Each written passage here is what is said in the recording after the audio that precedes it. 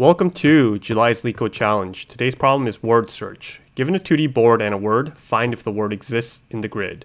The word can be constructed from letters of sequentially adjacent cells, where adjacent cells are those horizontally or vertically neighboring. Say we're given this board and with the word A, B, C, C, D, we can see that it exists through this path, A, B, C, C, C, E, D, so we return a true. If we're given a word like A, B, C, B, we can see that that one actually doesn't exist because we could create it by going A, B, C back to B, but that would be reusing a cell, so that doesn't count.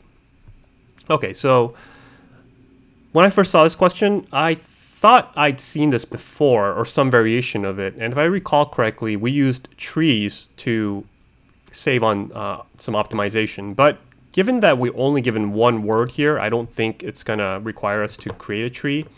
What we'll do is go with a depth-first search recursive method, and we'll check starting with each cell if we could move down each path to create the word. We'll mark the position that we're at for the word as well as the row and column.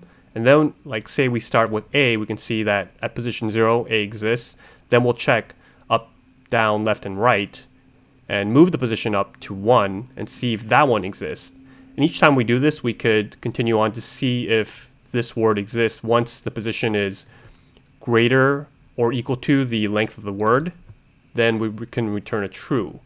But one thing to note is we'll have to mark each cell that we've already visited somehow. And to do that, I'm just going to, you can use a dictionary possibly, but I don't think that's necessary. You just need to, let's say, temporarily make this cell equal to something else. I'll just make it equal to null, and once we are out of the recursion, we can revert it back to whatever it was originally.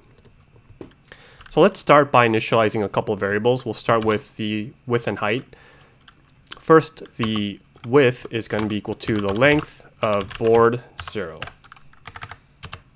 Now the height is going to be equal to the length of the board.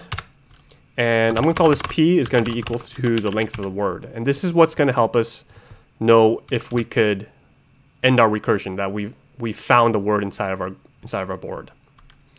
So next we want to write a helper method, right? And what I'll do is pass in the row and column as well as the current position we're at for this word.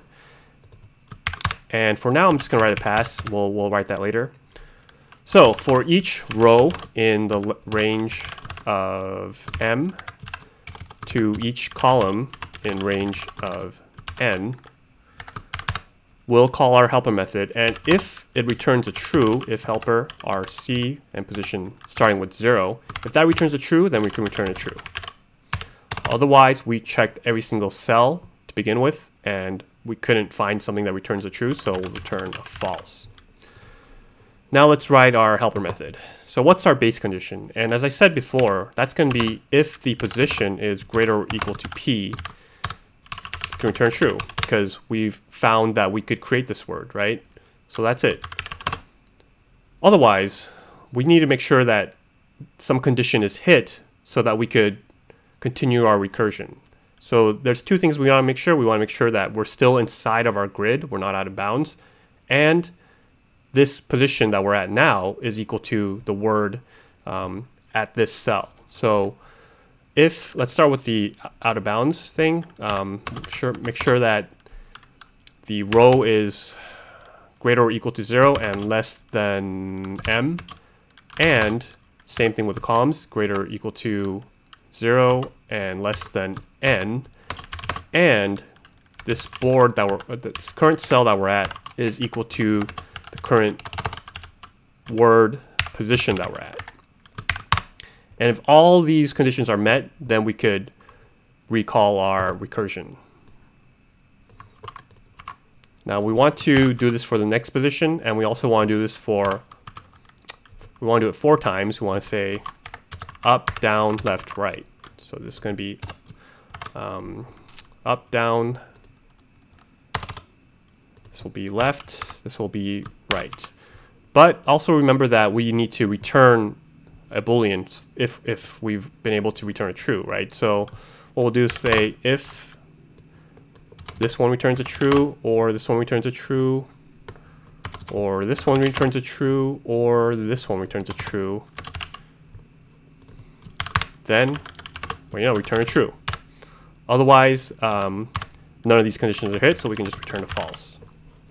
Now, as I said before, we need to mark this cell to say that we've already visited here before. And not only that, we need to, once we're finished with this recursive part, we have to backtrack it and say, and revert it back to whatever it was before. So let's start with initializing a temp variable, and I will store whatever is inside this cell here first. Then I will mark it as visited by making it a none. And once we're finished with our recursion, we can revert it back to whatever the temp variable was. All right, so that should be it. Let's go ahead and submit that. Oh, little syntax error here.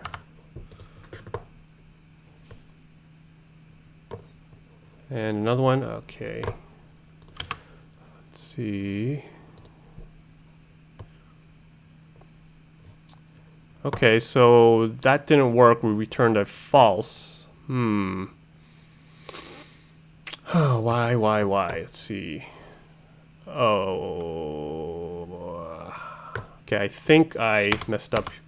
Some of these are. Is that why? Let's see. Okay, so that looks like it worked. Let's go ahead and submit that. And there we go, accepted. So the time complexity on this, I'm not completely sure. I believe it's a m times n to the m times n power, I think. Maybe not though, because it might be less than that. It might be m times n squared. I'm not entirely sure, unfortunately. So I should probably look that up. But anyway, hope that helps you out. I mean, this is the way I solved it. There's probably better ways, but it's perfectly acceptable. I think it was like around 50% of some faster than other submissions. So yeah, I think I'll end it here. Thank you very much. And remember, do not trust me because I know nothing.